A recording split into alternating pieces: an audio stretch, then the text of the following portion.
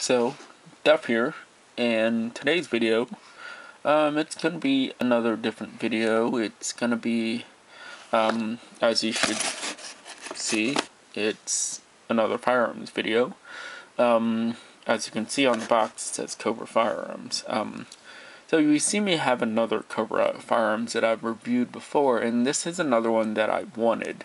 So, let's actually open this box and take a look at it. So, what I have here is, well, like before, it comes with this little sheet here, which is, download your instruction owner's manual from the website, which, yeah, is useful, because this doesn't come with an actual instruction manual. It comes with these instructions for the lock right here. Which is pretty cool. It's a 3-number combination lock with the cable. Pretty cool. Nice that they give it that to you, but this is what we are here for. This is a Cobra Arms CB9 Derringer. So this is chambered in 9mm, and I've actually had this pistol out already. As you can see, I did modify. Well, first off, this thing is unloaded, as you can see, so yeah, can't fire it or anything like that because there's no round in chamber. It is safe because it's in half cock, and I have the safe on, which it has this slide bar safety. If it will actually move over, there you go. So yeah, it has this slide bar safety. I have it in safe right now, so yeah, nothing is in the chamber, and yeah, but I'll leave it unlocked for now. But yeah, as you can see, I do have the slimmer ABS grips because I do conceal carry it from time to time, and the grips that came with it are these rosewood grips, and you can see it's in black Cerakote. Yeah, these grips are just a little bit too thick for it to conceal carry, because I do actually keep it in a Derringer holster, which is pretty cool. But yes, this is chambered in 9mm, 9mm Luger. So let's go through this a little bit. So yes, it's a Derringer, so it only holds 2 rounds. It's chambered in 9mm. So you might be asking, why buy a Derringer, especially in 9mm? Well, I've always wanted one. I thought it'd be something cool to have. A lot of people, they really don't care for these. A lot of my friends that I've spoken to that own guns and pistols and stuff like that, they don't really care for it, but I've always found them interesting. You might be asking, yeah, you can get a pistol, normal pistol that's the same size that can hold more rounds, and you're exactly correct if you're thinking that, because this is my everyday carry. This is a Cal-Tech P32. Well, it is loaded because it is my everyday carry. I'm going to keep my finger off the trigger, so don't get on me about that. But yeah, this is fully loaded. I believe the specs are 17 ounces fully loaded, 10 ounces unloaded without anything in it. And this Derringer is 14 ounces unloaded. Put 2 rounds in chamber, it's probably about 16 ounces, probably a little bit more. And it's about the same weight, you know, but why do it? Honestly, I think it's cool. I like Derringers. I've always wanted one, so it's really just preference.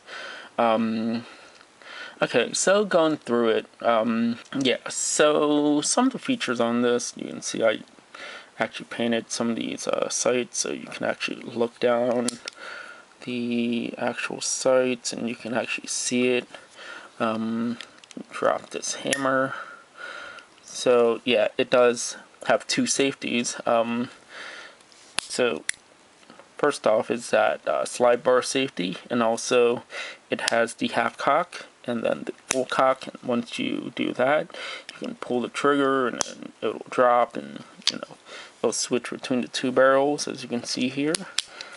And if I pull the trigger, you can see top one fires, do that again, and you know, it'll switch back and forth. So it doesn't shoot both of them at the same exact time, which what a lot of people do ask me. And as you can see, I did modify it with a lot of this 3M grip tape type stuff, because when you shoot this thing, it wants to get out of your hands. It's you gotta get a hold of it. This thing kicks really hard. Yeah, that's why I have all this grip on it, because you can't really get a good purchase on this thing.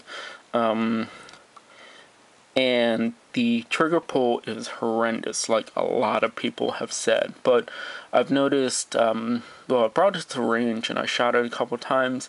It wasn't lubed, so I lubed the thing up and it ran way smoother afterwards. Yeah. So it takes standard 9mm rounds. So these are 2 spent cartridges, so yeah, I'm not putting anything live in this thing just because.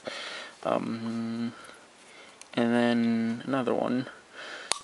So yeah, goes in just like so, flip it over and lock it, and it locks in place. And then to remove, yeah, they pull out, and you kind of gotta really get your nails in there and like yank it out, which is I've noticed was a quirk of this thing. And you know, like with these lower end pistols, if you ever heard of fluff and buff, like you gotta do it to this thing. Like there's like minute adjustments you gotta make. Like I had to file down the extractor a little bit for the rounds to sit in there correctly. I had to play with the screw because this thing has misfires and stuff like that. But yeah, let me show you some footage of this thing at the range, and I'll actually show you what I'm talking about.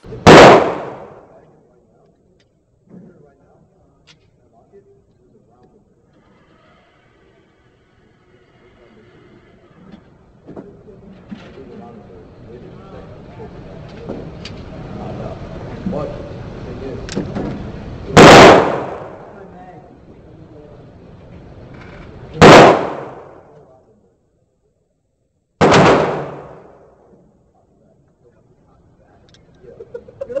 Where is it? What are you shooting at, buddy? Derringer? Oh no.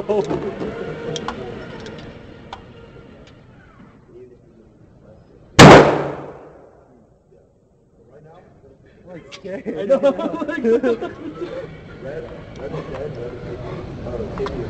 So yeah, as you saw in the video of this thing shooting at the range, you noticed that it did malfunction where, you know, it did a light primer strike, and I've always been finding that happen with this lower barrel. I don't know why. I'm not sure why. I've read that you can switch up the firing pins, which I did, and it still does it. I've adjusted this hinge screw, which helps with the issue sometimes, but it still does it. But you know what? Can't I really complain, because this thing was $135 when I bought it, and that was about, I would say, 1-2 years ago maybe. This thing is really just a toy. I bought it as, yeah, I bought this thing really as a toy. Like, I have my actual everyday carries, which is this, which I know will fire every time I pull the trigger. But this thing, yeah, it works most of the time. 60% of the time it works every time, you know? So why not just have it as a range toy? Because honestly, like, to actually fire this thing and actually use it in an emergency situation, this thing is a handful. And it is already a handful, as you saw at the range, because this thing's got a lot of kick. Yeah, this thing's fun to play with, but I do everyday carry it sometimes, but it's not my main primary everyday carry. Other than that, all I can really say is, yeah, this thing really is just a toy, and for the price, I don't know, I can't really complain. So yeah, that is the review of this. Thanks for watching.